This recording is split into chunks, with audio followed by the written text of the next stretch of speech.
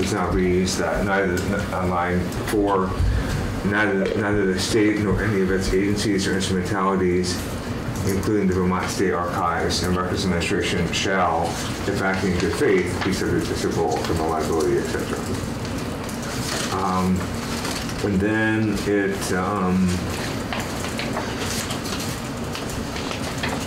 so there's a piece of section law I think we went through yesterday on the Burlington College records. So again, those records will be transferred from the agency to the archives, and again, there's protection from liability. Again, the words "if acting in good faith" have been added there too. And then there's this transition provision that says on line 15, on or before August 1, 19, the Agency of Education shall enter into a memorandum of understanding with the Vermont State Archives and Records Administration with respect to the use and maintenance of education records that complies with FERPA and the rules under the Act. That's what you're doing. Well, that should. Based on the limited time I've had, I believe this works, but of course we take testimony from others. Yeah. I'm sure we will have some other opinions. Yeah.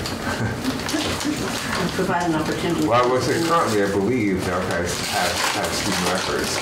So either it's violating FERPA now, or maybe there's a implicit understanding already, but yeah. Questions? Are we comfortable with that language so far? Yes. Ted, did you want to speak for the agency?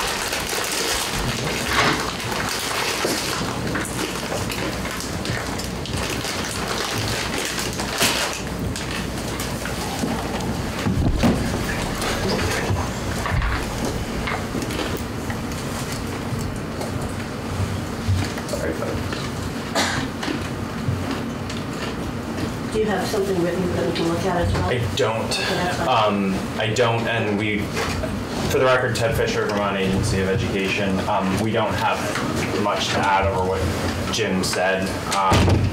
Just to his last point about the presence of student records in the Visara archives, there are records there. They have agency records stored at the archives currently, and as Jim made reference to, FERPA, regardless of the situation in the way FERPA, the compliance procedures through FERPA run through the state education agency. So even if the records are in a third party's hands or in AOE's hands, it still comes through us. Ultimately, you're the agency that's liable. I don't know if I would put it in those words, but yes. So we appreciate the committee's attention to the student privacy issues, and we just wanted to note that we would have used a memorandum of understanding in any case for arrangements of this kind, and we're happy for the clarity on the bill. And then just to reiterate what we mentioned yesterday, we're talking about a last resort option here for, in an ideal world, if the college were to sadly close, they would have made other arrangements, and we're talking about a way to provide the best entity that can either hold the records physically and reproduce them, or find a third-party contractor to do so, and the agency is not well suited to do that currently. So we would be happy to enter into an MOU with the entity you designate with the Secretary of State's office through the State Archives and Records. So the agency supports this bill as drafted? As drafted, we support the bill. Questions for the agency? Secretary of State.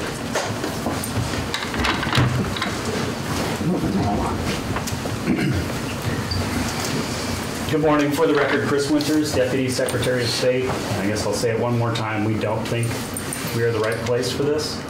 I'm kind of trying to understand. This would mean AOE would delegate to the Secretary of State, who would delegate to Parchment. I'm not sure why we don't just cut out the middleman in all of this, because we're not going to be able to actively manage these records. We're not a registrar's office. We don't know FERPA. We don't know diplomas. We don't know student financial aid, all of those things. We think we should not have to pick up the pieces for AOE's bad decision when they took the Burlington College records in the first place and don't appreciate them dumping them into the state archives. I know it's people who are not in charge now who made those decisions, but it was, we advised against it at the time, and this is one of the reasons why. So we do think it would be a mistake to put them in the state archives. And we would just simply contract with a third party, I believe. Not sure where that funding would come from or our resources in order to handle those records, sort those records, and get it ready for a third party contract. We don't have that either. We're a 20-person shop at the state archives, which includes a couple of archivists, a lot of records managers, 3 or 4 that are dedicated to a whole lot of other things. So we do not support this bill. If you could get an idea of what the appropriation would be, and can get back to that, it's possible that some money could be found. It's possible this bill could change. Okay. That happens with our sister body. It's an option. Questions? Are we just talking about a one-time, we've cleaned this up so this won't happen again, is that right? We have not prevented colleges, we've required colleges if they're going to close to flag, not just financially, but so that hopefully would, in that time, someone would start looking at and talking to them and putting liens on their property to pay for the storage of records. Is that kind of a train of thought of assumption in terms of once they're flagged, that process would begin in terms of looking at the cost of the closing, whatever it was? Well, there's already a statute for being in the process for enforcement and statute. Because this addresses, it's not just Burlington records, it's any college that goes down without a permanent place to the records. Right. This would apply in the case Right. of the So this is a one-time. This is a one-time transfer of Burlington College records. Right. And it's a fail-safe that we Right. hope. So even if we do everything, we get everything organized, there's still a Burlington College too. Yeah. We have a plan. Right. And we prevented this from happening again because We don't have that power. We don't have the power to prevent these things, but we have the ability to find a way to prepare for it if it could happen, which is what we're trying to do. Okay. We don't have that kind of control over the independent colleges, whereas we do with the state colleges. Yes. And I'll just note that State Archivist testified to this, that she has some really good ideas for how we kind of beef up that enforcement based on what some other states have done to address closing colleges. There's a couple of really good recent examples that were highlighted in her testimony yesterday. But again, with respect to the Burlington College records, we think this is kind of throwing good money after bad. That bad decision was made. We advised against it. We understand AOE's in a bad position. We wish they would have come to talk to us before recommending us in this bill, but that didn't happen either. We don't like being thrown under the bus. We understand. Question? Representative Elder. Just to clarify, would an appropriation make you feel any differently? It would absolutely need to have an appropriation, but we still think whoever gets the records has to have an appropriation, I think, to appropriately deal with these very active records for all the students who are going to come after looking for those records. But we still think it's very much the wrong decision to put it into the SARA. It doesn't make it any better in our shop than it does in AOE. Thank you. So we have spoken with the state colleges, and they have indicated some pretty good reasons why they're also we're not finding anybody that wants these records except for independent vendors that will be paid. You're in a very difficult I position. think what I view is that somehow between the two of you, you need to figure out how to negotiate with a private vendor, figure out how much it would cost, and then come back and tell us what it is, and we find money for it. But I can't get anybody to want to do that. We would be more than willing to consult with AOE on how to connect with a third-party vendor on this, but to delegate and transfer again doesn't make a lot of sense to us. How long would it take you to negotiate that with AOE, and are we just going to come back to the same place where neither of you are going to do anything about it? I'm not sure. Yeah. I don't want to promise anything. Because that was one of the things that we considered, was to send the two of you off, figure out how you're going to handle it, and come back with us, and we got what would happen is this. So I don't know what that time is going to do. Right. But if you know, I'd love to give it a try. yeah, Representative James. I have a question in terms of trying to find a compromise, because I feel so uncomfortable voting for a bill that just says, sorry, you lose. Is there any progress to be found in the option we talked about yesterday of notify and destroy? Does that make it any easier for either one of you guys if the solution, we talked yesterday, Jim, about whether in the case of in the worst case scenario of an independent college, which is really, in some ways you could argue, not the state's responsibility, saying, sorry, here's a box of records, whether the solution couldn't be to notify all the students that the records are available for a set amount of time and then they will be destroyed, and not maintaining those records in perpetuity as a responsibility of the state. And I don't know whether that path appeals to anybody on the committee or whether it makes a compromise easier. I don't know enough about student records to know if, you can't just give them to the students. If they need them to verify their transcripts or diplomas or financial aid, they need an independent registrar function to do that. So I'm not sure that that would work, but I don't know enough about student records to really. I do know that that's a possible hurdle, but I can't believe there's not an answer. There can't be. It's not, what am I trying to say? It boggles the imagination to me that there are multiple circumstances in students' lives where, for some reason or the other, they cannot get that original transcript. I just don't know what the responsibility of the state of Vermont is to look out for that possibility in perpetuity for an independent college that is closed.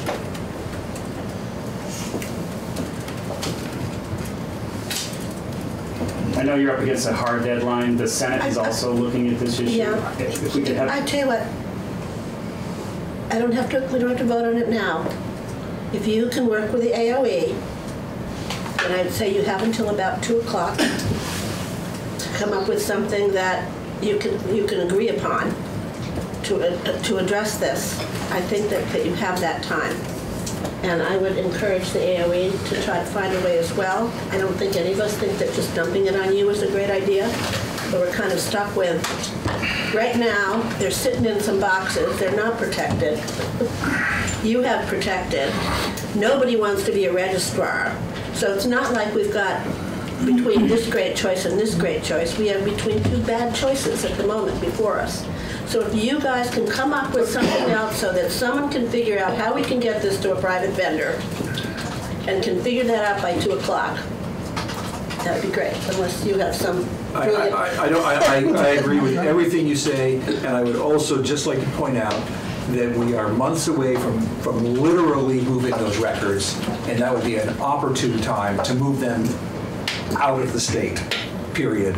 And it would be great if the records experts and the student experts could get together and say, we've got a plan that when the AOE moves, we're going to ship these babies down to a third-party vendor, and the legislature's going to pay for it. And why I have actually asked you folks to find out what it would cost to do the Burlington records. And I've given you the name of a place to call and get that information, and then I can look at finding an appropriation. But with everybody doing this, I'm left with, just going like this. understood. So I would say between now and 2 o'clock, if you guys can figure out a way, and we'll find an appropriation for it, to figure out how we're going to get those records are going to physically move regardless of where they end up going. Those records are moving. Someone is moving those records because they're moving out of their building. What a great time to only move them once.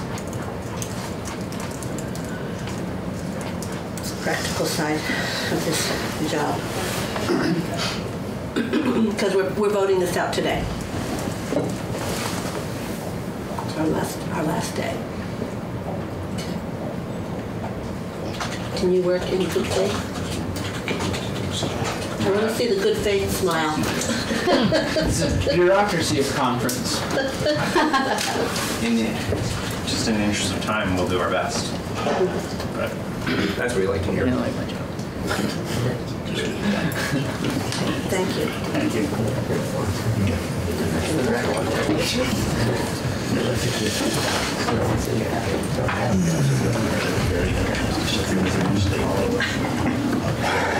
We are also the committee on happiness. Unhappiness? Right? Okay. Just gonna be the door. Okay. Okay, now back to our other The easy smile is the best part. In the wave, right? Yes. Just this, come in, walk this way. Come on in. Okay. Lead is in my head. Okay, David Englander, you were going to speak to us, is that correct? I wasn't here this morning.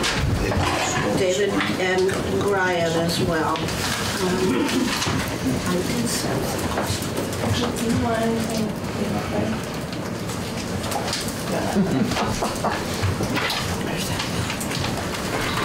He's going to drop. Good morning. Good morning, David. Again. We begin with the nose. It's great to see you again. Second time today. My name is still David Englander. I'm the Senior Policy and Legal Advisor to the Commissioner of Health. And I think I'm again, I don't have a presentation of testimony so much as I come to answer your engaging questions, and I'll try and keep my answers brief Yes, as I can. I sent some questions to you. I didn't send them to the committee. So, yes, so if you could shoot, that'd be great. So I'm sorry, you've sent questions to me? I did send questions. Let's see, what did I send them to? What was the means of transmission? Only pigeons. Officers didn't see them. So. That I forwarded something to you at 10:06. And the questions were, it's a scatter shot to the folks. One is, how many districts can we expect, or people on staff are qualified to address plumbing? You don't have that one.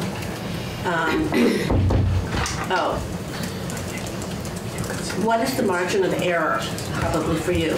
What is the margin of error in testing, given tester reliability, when we're just sending folks out to gather water? What's the margin of error on that? I actually think that would be a better question directed to Brian Redmond, the PPC.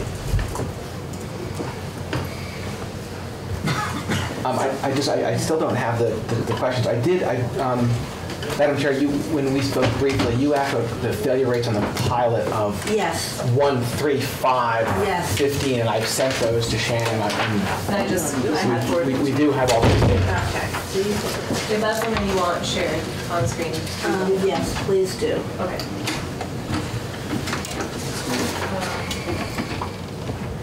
Dylan, can you pull it up when they... can. You know what, too?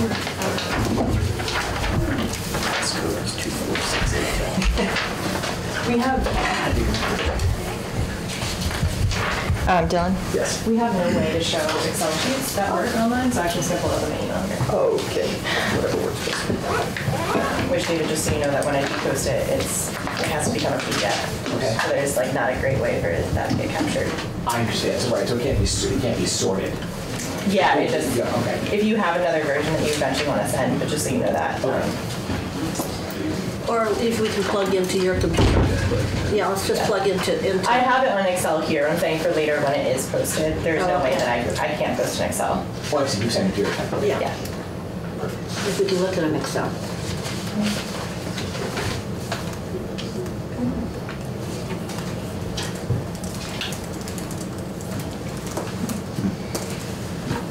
Maybe it's faster to plug in because this isn't loading.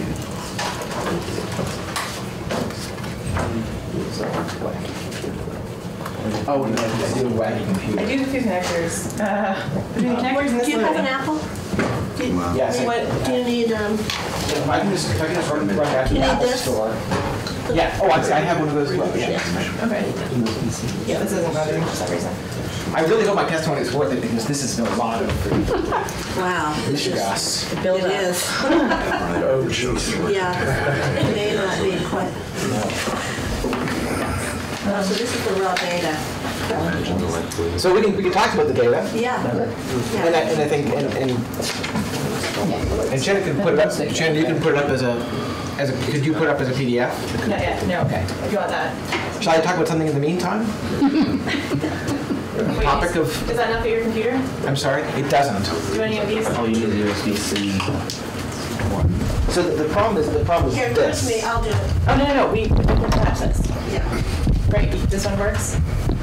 Yeah. It depends on what. Oh, yeah. Yeah, this one Okay. works. The problem is the problem These is. are all attached. Oh, I see. Sorry, that wasn't clear. I'm only paid when you're supposed to be like. Ah, okay. Look at that. Look at that. That's amazing. You wonder why we I don't even know what that stuff is. This stuff is my understanding is it works on fine. Not with my gray hair. Ones and zeros. That's right, yeah. Yeah. I need my So I'm grandson. noticing, just a reminder, when it says .001 MGL, that's the same as 1 ppb. Oh, okay, maybe I'm.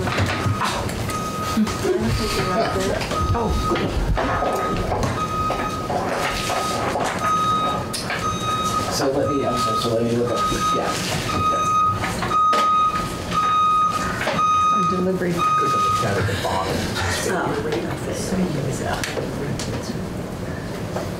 Yeah, these are all in place they are now. Madam Chair, this is what you're. Okay, so this is looking at, this is those locations, that's the total number of samples, the first draw, what is the? The first draw, the flush. Okay, so we've got it at greater than 1, greater than 3, greater than 5, greater than 15. Yes. Okay. So if we back up at the 15, if it's just at 15, Berry City and Richford show up, and St. Albans show up is over 15 on first draw, right? And on flush, we have Berry City and Richford that are highly problematic in terms of degree of over the limit. And if we look at over 5, we pick up more.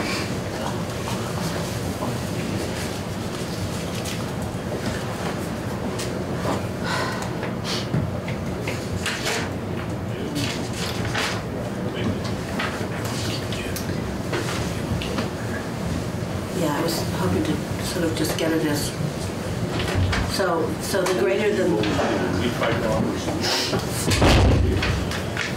You want to tell the talking? I'm not quite sure what you're what getting at, but what I Yeah. will say from my own observation is that we clearly don't have a public health crisis at a level of 5 after a TAP has run, except for a couple of schools.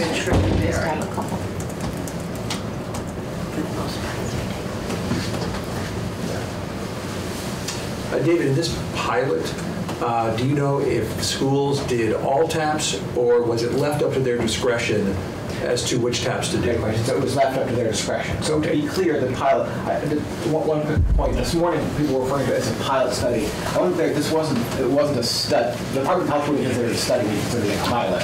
But that's an excellent question, which is that we left it up to schools to test the tap that they thought would reasonably be used for either drinking or food preparation. Okay, so you actually don't know if some tested all of them, or some just did really follow that guidance. And the Department of Health would not go into schools and identify faucets or taps and say, did you test that? That is really left to the discretion of the school system.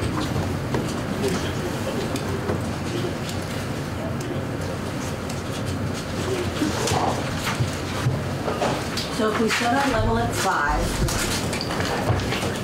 we set our level at 5, we would have picked up, at 15, we picked up 2 or 3 areas, right? If we set the level at 5, we pick up, what do we add? 1, 2, 3, 4, 5, 6, 7, 6 8, at 9, flash. 10. 10 on first draw. 10 on first draw, 2. and 2 on flush. If we set it at 3,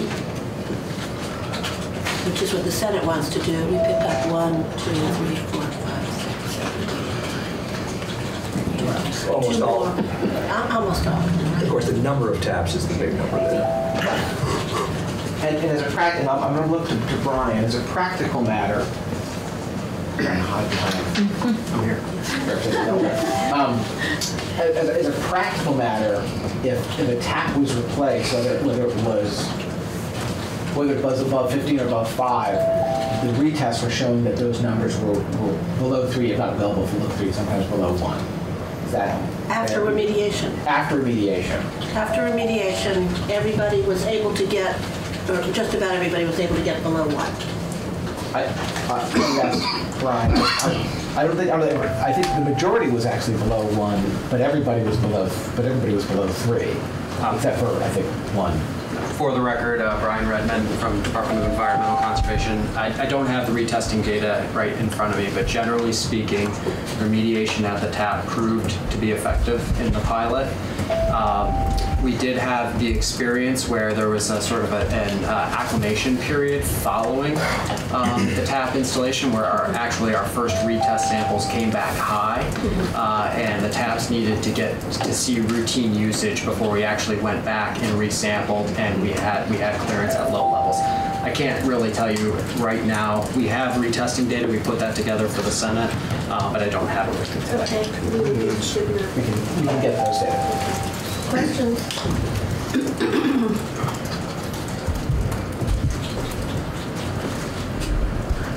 Okay. So we would pick up, the Senate picked up 2 more, is that what it did? The Senate's bill, our bill would pick up, we figured on the first draw would pick up 1, 2, 3, we were picking up 10, right? Yeah. If we set it at 5, we'd pick up 10. If we set it at 3, we'd pick up 12. Meanwhile, the ones that are below, and the ones that are below 3, below 5, how many of them? There's a total of 18. Right, but that's picking up schools as opposed Schools as to numbers opposed of to taps. taps, yeah. Which in some ways is interesting. Okay, thank you. Dylan, did you? No, Dylan. I just wanted to let them know the screen The was screen blue. went blank. You're Yeah. in front of a blue screen. And that would put anything behind it. You're like a meteorologist. You'll see this. They're supposed to be green. Yes. Did they give us the recommendation? Do you want? Go ahead. Did you give us the recommendation from the Department of Health? So the administration, so in consultation with DEC and AOE, the department supports a level of 5. Understand that takes into account a whole panoply of issues, and it's not merely health considerations, but it's also practicality, as well as working with a whole host of. So you would support a level of 5? Yes. Thank you.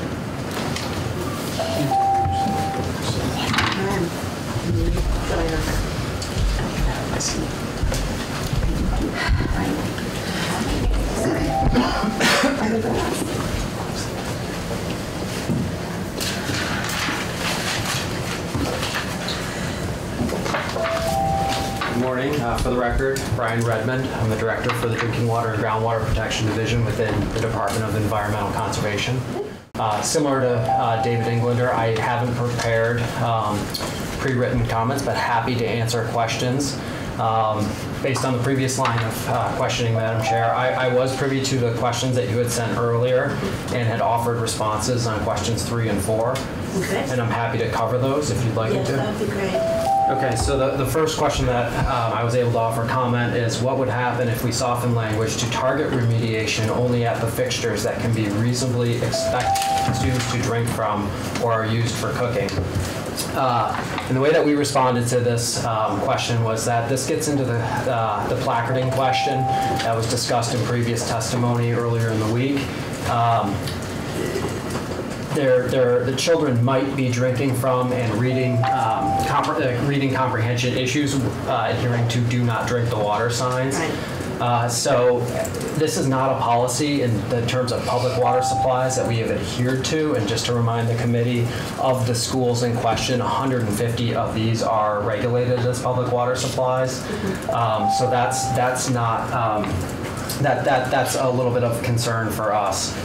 There's also issues with the uses in the schools, the uses of the specific taps changing from year to year. So one fixture not normally in use, that becomes a pre-K room, for example. So that's also a consideration. So I think our recommendation for sampling would be at locations that are expected to serve water for drinking and cooking. So expected to serve, okay. Reasonably expected to serve. So we had a question yesterday from an independent college that works with primarily students that have been identified as special needs of some sort. They identified a part of the building that was a former convent and had bedrooms in a different wing, which would make it a challenge for them to address all these little rooms. Would that language that you just gave us, would that help so that they did not necessarily have to draw those taps into consideration? These are bathroom faucets or drinking water I'm outlets? going to quickly turn to the person. Yes, that's shaking her head over there. Bathroom faucets. And it's a wing. For the record. It's from Elizabeth Novotny for the Mosaic Learning Center. They're bathroom faucets, and it's a wing that is not accessible actually to the students at all. These students all have one-on-one supervision. They can't go anywhere without an instructor physically present with them, so they're not roaming a building at all anyway. And the wing is only used for storage. Nobody uses that wing. So, but each room does have an in-suite bathroom faucet, and one of them is divided. It has, I think, both a bathroom and a little, in the renovations that occurred over the years, and we put a little sink.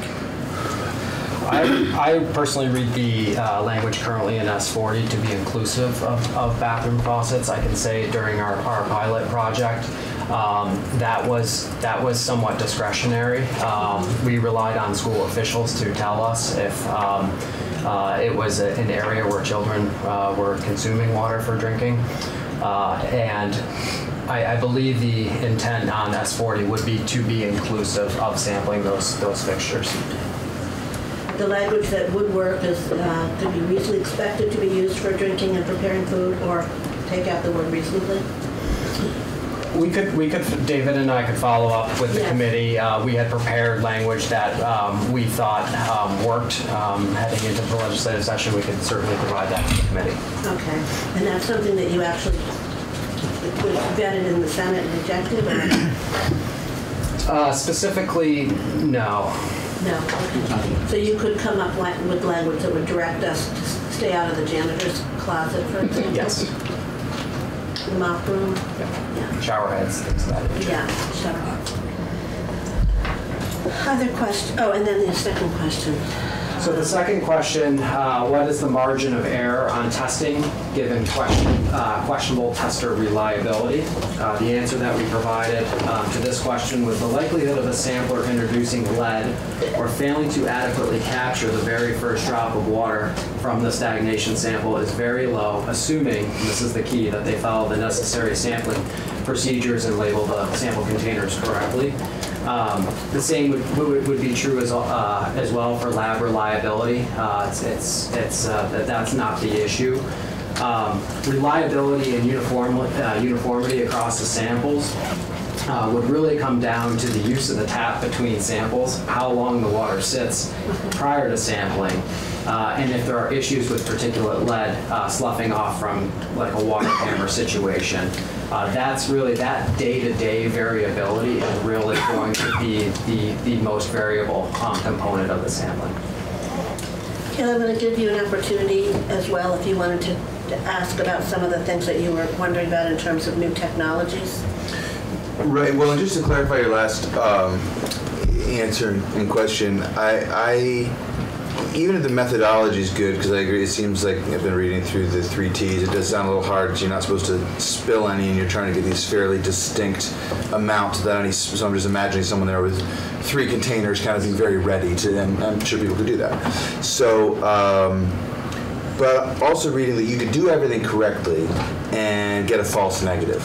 And so the retesting, kind of the annual testing, we've just heard some testimony and also have been provided some reading materials that seem to emphasize that even though you might get a low reading one year, that's really not any kind of confirmation you're not going to get a high reading the next year. Methodology or not, correct methodology or not. Is that right?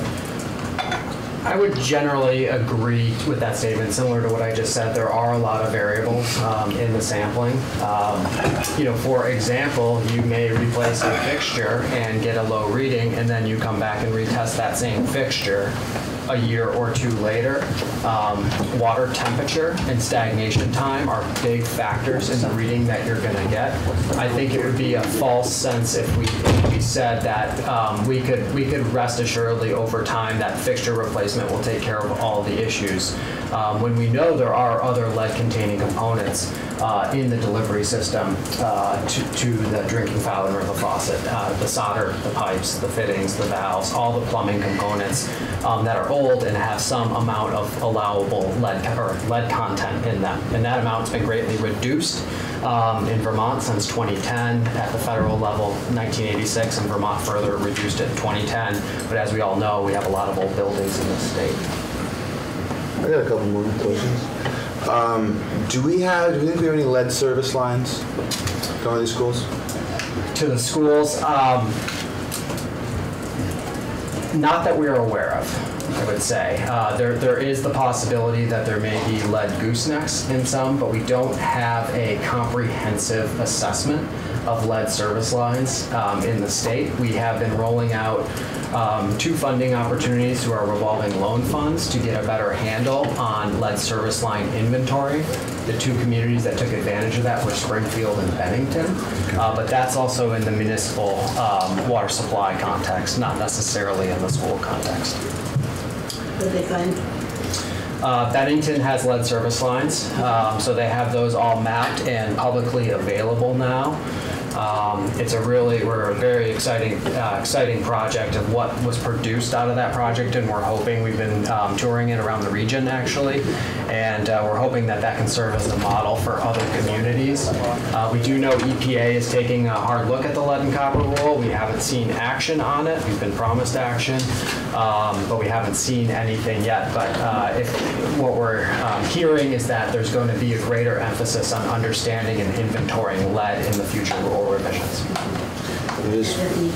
EPA. One more, Madam Chair. So I'm curious, is it reasonable that we could, in addition to water testing, that we could, your department, some department, could undertake an inventory of the actual lead, the metal, the element lead that exists in the infrastructure of water delivery systems in schools?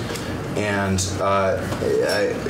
I have just been poking into this on how one might do that. It seems to me that X-ray fluorescence, this is XRF technology, seems to be fairly sophisticated. Hearing that some of this SDD technology, kind of a newer handheld, can really, you could essentially go and point it at a faucet and say, is this 8% brass or lead, or is this below the 0.25%? Does something like that make sense to kind of do in tandem to really just say, look, we want to get the lead out, and the way we're going to do that is to remove the element lead from our school drinking water supply, kind of regardless of whether we get a low reading 1 year on what we know is a lead-containing fixture. That would be cutting edge for us. There's nothing in place in that regard now.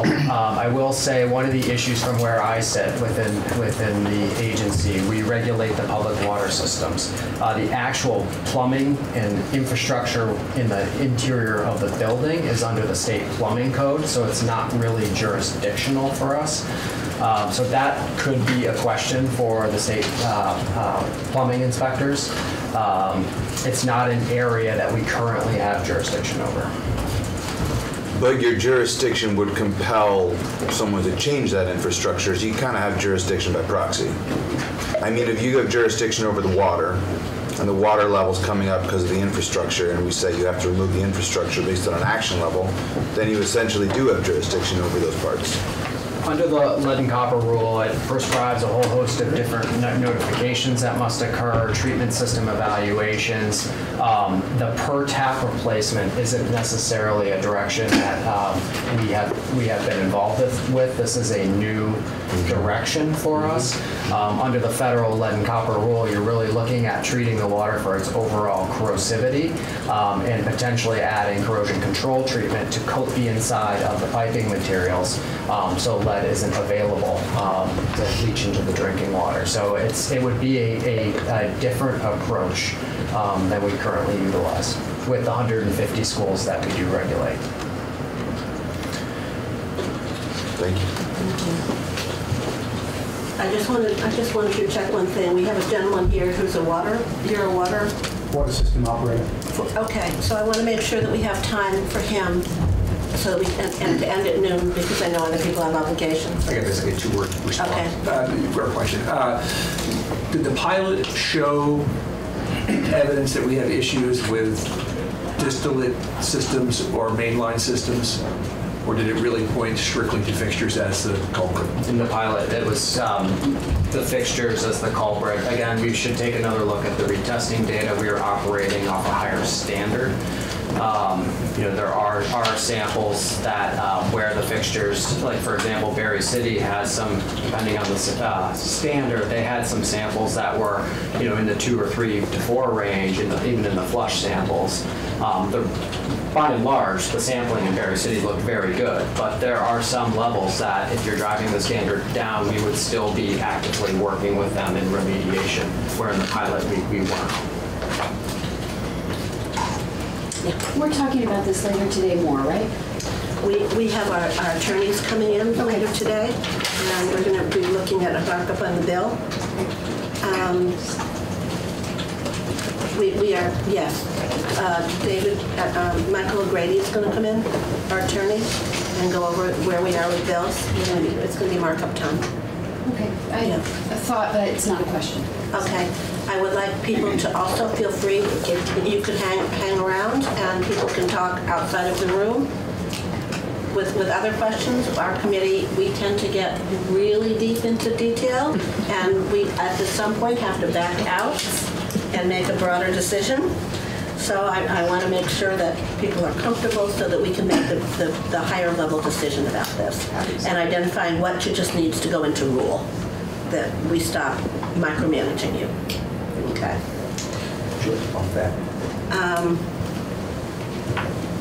Yeah, I mean, this is not necessary. This is not necessary.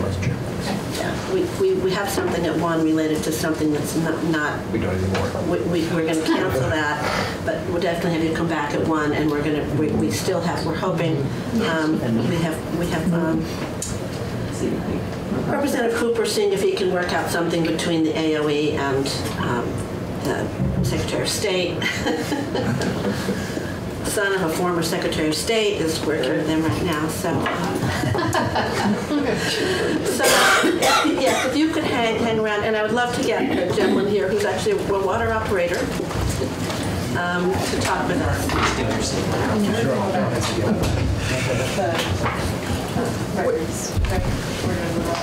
Yes, we're still going to.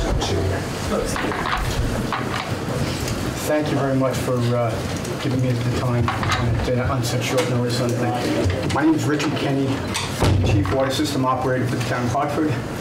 I've been doing that for 31 years. I take care of the two water systems there. I'm also a contract operator for the Child Care Center in Norwich. I've been doing that for better than 20 years anyway. Prior to my moving up here to Vermont, I worked in another municipal water system on Long Island and started this business in 1973. So virtually I have 46 years and counting in the municipal water systems. One thing. I'm also past president of the Green Mountain Water Environment Association. I'm still on the board of directors with them. That's an association, the state association that deals with, our membership is the water, wastewater, stormwater professionals who basically design, maintain, repair the water systems and wastewater systems in Vermont. And so, and I'm on a host of different committees with the state and such. I know Brian for many, many years and such on things. So, coming from, and I'm also a taxpayer, so I'm another hat I'm going to use on this because of this kind of thing, because of it.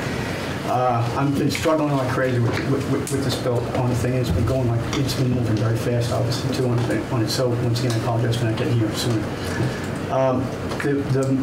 The main concern I have at this point is the action level on it. And this is as a water system operator on it.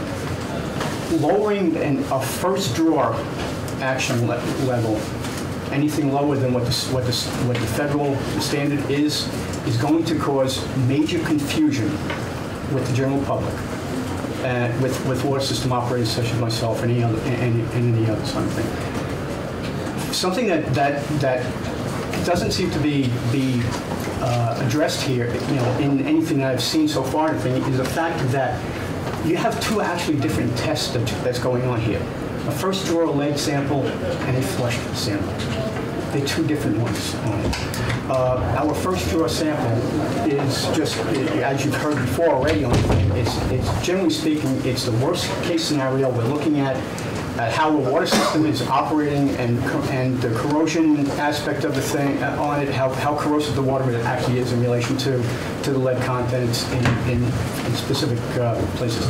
I've been doing lead sampling for the town. I think it started in 1993. I can't remember exactly what the date is on the thing. I've been doing. Obviously, I have 40 systems. I have 40 houses that I have to have in one system. In the Hartford system, the Creechy system, I have 20. We've made the limit all the way through, so we're reduced monitoring, so it's 20. So basically, the bottom line of the thing, the EPA standard thing is at 15.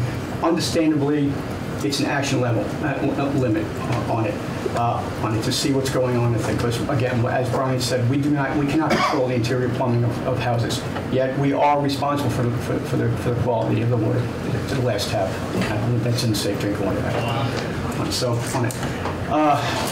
What I would propose, since it seems to be that most people are looking to set a lower standard, leave the 15 parts per billion alone. Leave for the first draw. Leave it alone. Lower the standard for a flush sample. First of all, everything that you've seen so far, in reality, on the thing, you flush the line out. Number one, the first thing that you want to do anyway on it, and we've been advocating this all along for years, is flush the line till you have cold water. Don't use the hot water for cooking. These are just things that we do we try to do in between. Basically, water purveyors we're too busy trying to put out spot fires in water systems as opposed to our public relations situations on the thing. So, nonetheless, this would actually address the two issues on the thing, and it might actually help get the word out to customers. You remember is that students only drink the water half a year. First of all, 180 days out of the year, apparently. Plus, they're only here 8 hours a day, in school 8 hours a day. They're drinking water at their homes, the other 8, or someplace else on the other 8 or 10, whatever the case on the thing. So in reality, I mean, when we're talking about the amount that we're even looking at on it, and quite frankly, I'm glad you brought it up because this is not a crisis. It's great that it's bringing it up. It's great that we're having a conversation on it, but it's not. The sky is not falling on it. I mean, if you look at the results that we've actually been seeing, even on the pilot on a flush sample, on it, we're getting down very low, even just in doing nothing on it. So my proposal, my request, as I said before, is to leave that 15 plus per million, leave that first drawer alone. If you need to drop the standard on anything, drop it unflushed, unflushed. Somewhere along the line, there needs to be some sort of comprehensive flushing program, daily flushing program. Because the whole key about everything regarding this thing is we talk about the first drawer. Well, the first drawer comes out in the vein is that I walk up to a water fountain, I don't know, and the water's been sitting there, and I'm going to get the first high lead. Somebody else walks up to it, they're going to get a whole lot less. The next person goes up, they're going to get a whole lot less. It's going to be as you use the water. That's the whole thing about lead. It's one of the few contaminants out there that we can actually, it needs that contact time on it. So you don't really necessarily, we can fix 90% of the problems out there, maybe better than 90% of the problems that are out there right now, by just having a good flushing program inside, a daily flushing program, I think. Open the faucet until it's cold. I understand this might be very difficult to control, but there's something, but that's where it is. And I didn't really dig real deep into the details of the bill, but I did not see anything in there as far as on that. Filters. Personally, I think that we should not promote putting filters in on anything. Filters, if they are not maintained, they're more harm than good on it. So, and you put a filter on a fixture, and you walk away and say, this is great on it. You don't know how long that filter is going to sit there and all of a sudden become a problem in itself on a thing until you see it sampling again. Also, you need a sampling plan. You need a good, solid sampling plan per place. This is, I'm virtually following what protocol that we had to go through back in 1992 or whatever it was on a thing when the feds came out with the sampling, the lead sample issue guidelines on it. Develop the sampling plan. Identify the crucial places on a thing. The first round, yes, we're going to spend some money on the first round. You really don't have to spend a whole lot of money on the second, third, and fourth round. There's no reason to keep throwing lots of money on these things, as long as we identify that a flushing program and a flushing plan is being followed on it. And that's where it goes back to again. It goes back to whoever's in that building, that school, however it is. Consolidation of drinking water fountains and fixtures, that is, I'm all for that. Because the more you can actually push towards one fixture being used, the less lead's going to be there. So, you're going to take away the convenience, but so be it. That's key on it. And again, placarding, putting signs up a thing, just run the water for 30 seconds until prior to drinking or something of that nature on it, things of that nature. I mean, that should be, that's would help also, but I'm not sure whether after a while people just forget about. You leave a sign up for so long and people just don't even bother reading it anymore. Then with things on it. That's I don't want to take up a lot of your time on anything, but those are my key things. The other thing too is, of course, putting my taxpayer hat on, is the cost on it. As I said before, we're going to generate. It's going to cost money initially, but the numbers that I've looked at right now are strictly for public schools. I take care of, as I said before, I'm the contract operator for the Child Care Center in Norwich. They are a 501c3, nonprofit, but they're private. They're going to have to eat this, whenever it comes through on the thing. I already have it in place as far as things are concerned because they, of course, it's a Child Care Center. I've already, they follow. So to speak, my procedures are already anyway, meaning that they're running water. And as soon as you start running water, as I said before, on it, it's by most of the issues are gone on it. I will, by the way, be doing further sampling on it, though, which I have not. I do have to do, because they're an NTNC, so they're non-transient public water system. That's why I'm there. So we're required to do lead sampling every 3 years, I believe it is. I have to take 5 samples there, but they're first draw only. And my first draw samples have been fine also on that end of it. So that's... Make sure that there's no time for questions here, so... Oh, okay. Yeah. Well, that's pretty much all it is, but go ahead, I'm sorry. Questions? Yeah, just wondering, I have 2 questions. One is, if a child comes and drinks out of a fountain, let's say it was flush, and then some child doesn't come for another 45 minutes, does the water increase again? How long does it take for the water to get back to 15 after flush? I don't know that question. I think it's going to be specific with things, and this is where we go back to, again, a flushing, a sampling procedure, sampling plan, and such a thing, because I'm not really convinced about and this is pretty personal now. I haven't spoken to anybody on this, and even though I went from the town of Hartford, I've had some unofficial discussions with them, on it. So I'm actually here on my own behalf on it, on things on it, and if that includes the Green Mountain Water Environment Association. We didn't have any time to discuss this, but I'm sure that I can speak for them. Actually, I think you'd have to do some testing that way. Not to get crazy with testing, because testing is, once again, all the testing is a snapshot of what's happening, but you got to take your best shot on the thing. Perhaps it's best to take a sample, run the water, whatever case on the thing, and go back an hour or 2 later. This is to set your baseline. You got to set a baseline. You can't just take samples all over the place, sporadically, all over the place, because you have nothing to go back on if you plan on doing anything. So you set your baseline. So take it, go back in 2 hours and see what the limit is on the thing on it. But it's going to be a case by case on the thing, and I think you're going to have to be more specific. They're going to have to get. Again, it's in the details. That's where we're at on it. But my biggest thing here, my main reason I said before here is that 15 parts per million is just going to confuse. What are we going to tell my customers on it? If their kids are going to school and they're hearing all this other stuff on the thing, and the limit for the school has been dropped down to 3 parts per billion or whatever number that you guys decide on the thing, and yet the public water supplier that's where they're drinking the water from, is at 15 parts per billion. It's just crazy stuff on the thing. I can definitely,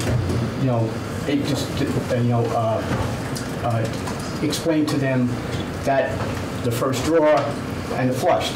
But when this bill puts everything together, it's going to drive us crazy, and it's going to drive everybody else crazy here too, because I can't see. And who knows what's going to happen coming down from EPA if they ever get through with the lead, on a thing. Maybe they're going to come down and drop it to 5 or something like that. I mean, some of these numbers.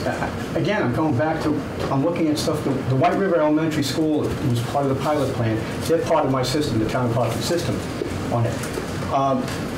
Most of those were below. Their first drawer was they had everything less than 1, and they had 1 at 1 on it, which is fantastic on that thing. They're flushed. I'm sorry. They're flushed. Their first drawer, they had a couple at 3 parts per billion on it. So in this rule, if you go and say 3 parts per billion is the action level, their flushed is showing great. But their action level is at 3, which means they're going to have to do something. It's nuts. It's crazy. So just to be clear, you're recommending that the first draw be at 15, and then we can lower to another standard. That would be my suggestion. What would your recommendation be of that? I'm going to leave that up to you folks. I feel 5, 3. If they're 3, 1. No. If I would, that's up to you guys. I'm not going to get into that part of it because I think that I'm going to. I agree with the concept of the bill. I understand the thing on the thing. No, lead is not good. On it, nobody wants it. Should be drinking it. I'm sorry. First of all, thank you very much for making time to come up here and speak about some kind of an on-the-ground view of the way it works. Did I hear you say that when you test the child care center, It's a first draw only test? That's the requirement.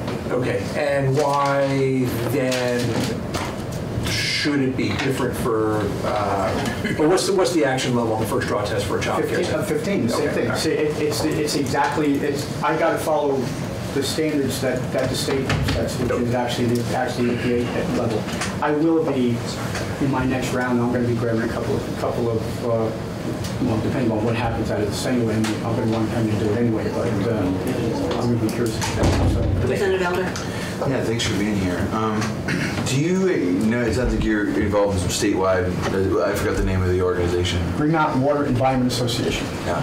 And so through that, do you know how many lead service lines? Not exactly, but is this something that's really going on in Vermont? My guess is, I can only speak for my water systems on it, and quite frankly, my system in Hartford, and that takes in, well, I call it the Hartford system, takes in White River Junction, Wildwood, Hartford Village on it.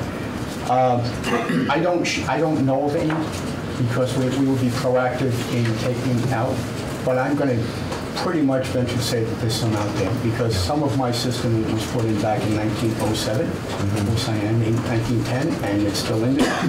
Now, that before I showed up in '88 in Vermont, for that matter, in Hartford, they were pretty aggressive. They went out and did quite a few removing lead service lead goose. We didn't have any lead service lines per se. The old lead goosenecks, the galvanized line. They didn't do it to remove the lead. They did it because the galvanized iron was popping holes and things. So they were removing that. Of course, in the interim, they got rid of it. That was good for me because they went through a whole lot of them as far as what just went through the thing.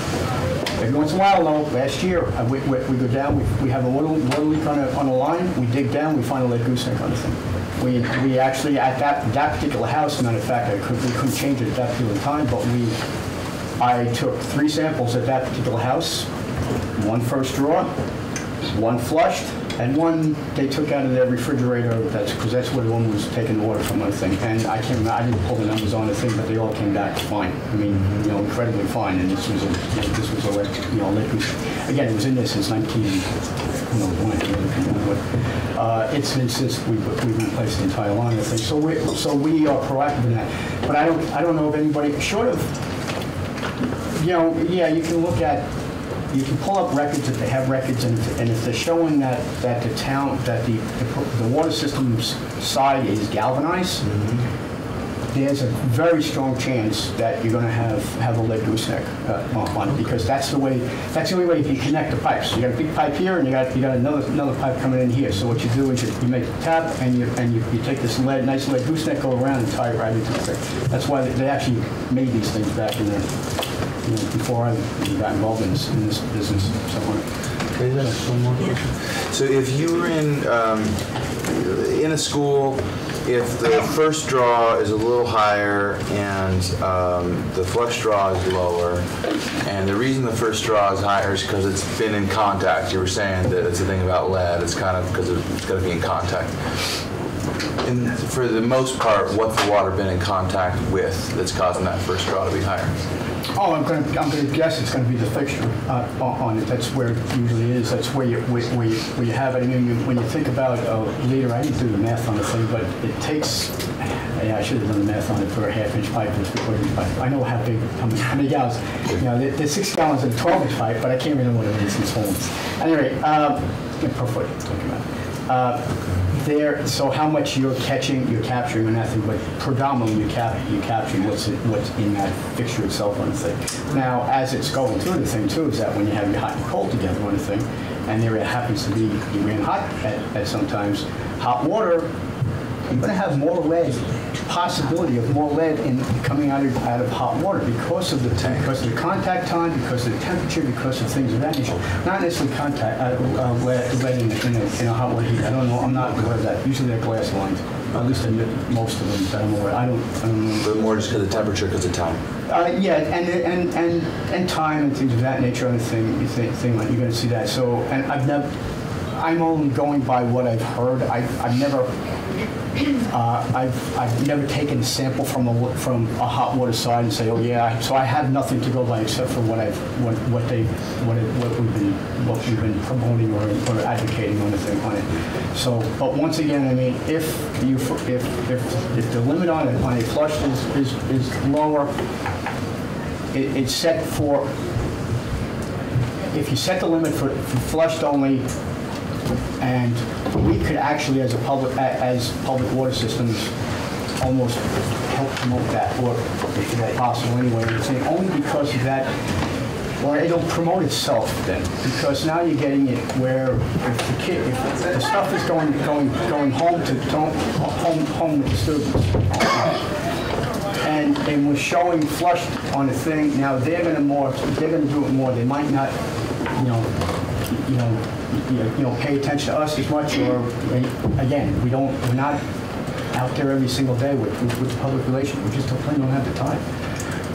Many years ago we were really taken for granted. I mean, nobody even thought that water. That's just whatever the case in the thing. Back when they took out open reservoirs and everything else in the thing, and now all of a sudden we're getting to I get phone calls on it, and I'm sure Brian gets phone calls too on all different types of things on it. So once again, this is actually just not one more that we need on it. And what I would suggest, if you do say is not actually put a number in there, 15, put it in as EPA standard. If EPA decides to drop it, I guess it drops. I guess then we'll go back and whatever case. If the EPA leaves it, whenever they decide on that, that's only a few folks. Some of us are a little concerned about the federal government right now. Well, yeah, but I also am aware of the time. There's an opportunity for people to talk to you outside of the room as well. I'm here all day. I'm here as long as you need. Just to go off record and let people get lunch, and I know we'll get lunch. And we will be looking at ongoing these two issues. One is the student records, and the other is this one. We have our attorney coming in at 2. Michael O'Grady will come in. I had originally taken the H bill and turned it into a school bill and left everything on S.40. It appears that we may not be able to sort that out by the end of today, so we'll probably keep S.40 together unless we can move forward on that. But I'm assuming. So, take a break. Thank you once again. Thank you.